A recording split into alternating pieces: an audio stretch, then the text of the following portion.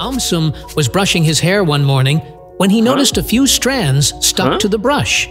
Another one fell onto his shoulder, and soon a few more followed. Surprised, he wondered, why do we shed hair?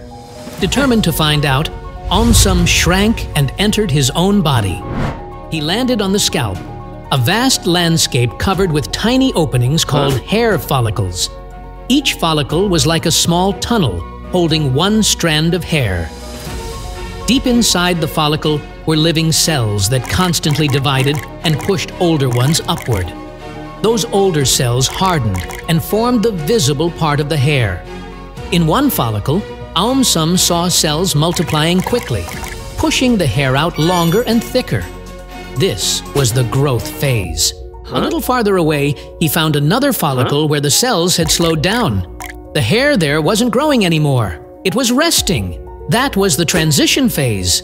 Then, AumSum spotted a hair that was barely hanging on. In that follicle, the cells had stopped dividing completely. Slowly, the old hair loosened and drifted away, leaving the follicle empty. That was the shedding phase. AumSum realized that shedding was a natural process.